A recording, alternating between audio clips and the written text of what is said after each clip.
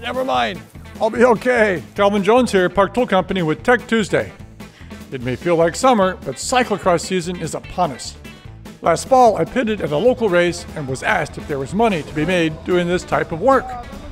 I'll share some thoughts about that question and more on this Tech Tuesday. Nope, local cyclocross race. I'm not getting paid. Anybody else was here, they wouldn't be paid either. By the race. A shop may want to pay someone. So why would you want to do this kind of work?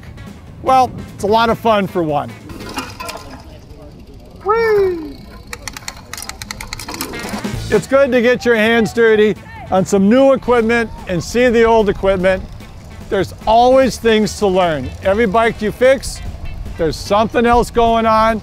You pay attention, you can learn a lot. That might be limit screws, so we're going to come in. A skosh on the limit. A shop may want to do this. They may want to pay their employee to be here. They're going to get good exposure, being competent. People are going to show up, they're going to get the fix done, they're going to ask you, where are you at? What's your shop? And if you're a good shop, you'll be able to provide them a good repair. It's going to get you a good reputation.